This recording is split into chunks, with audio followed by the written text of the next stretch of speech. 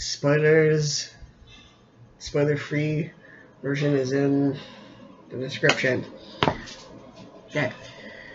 So I was really skeptical that this movie was going to be good, because from the trailers I went, okay, this is literally just the first movie again, but it's taking a very minor character and making him the main character.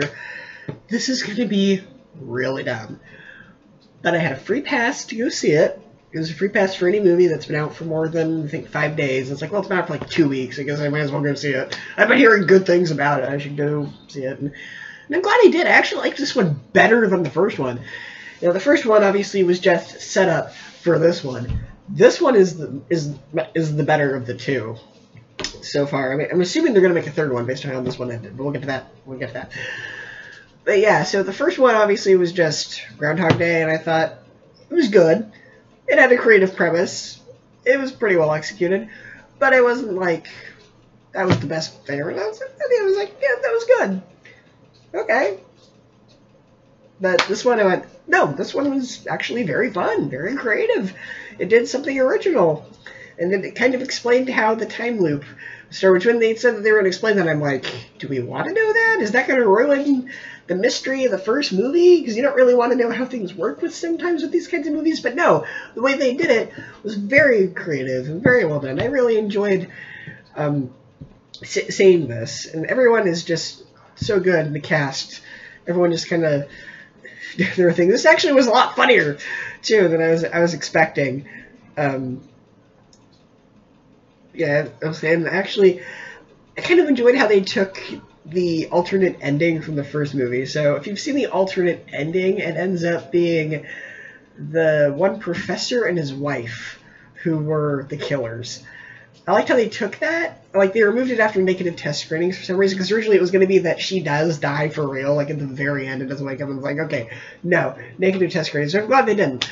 I'm glad that they stuck with the ending of the first one that they went to, especially with the whole, like, misdirection at the end of that one. But I like how they took that and went, okay, no, this time it really is the professor.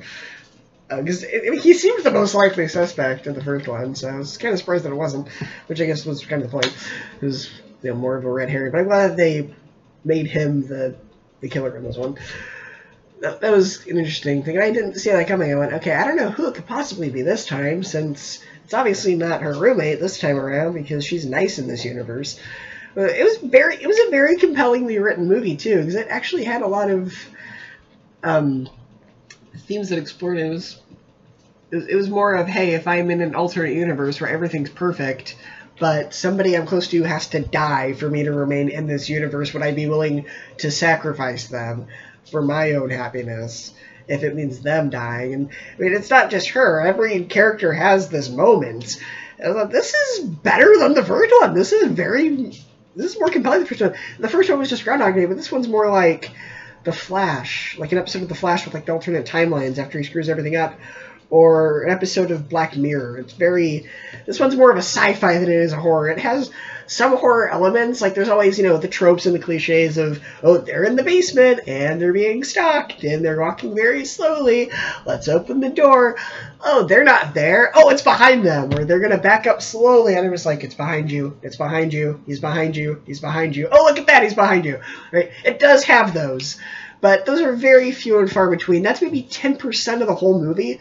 The rest of it is very much focusing on, are we going to stay in this alternate universe? How am I going to leave this parallel universe?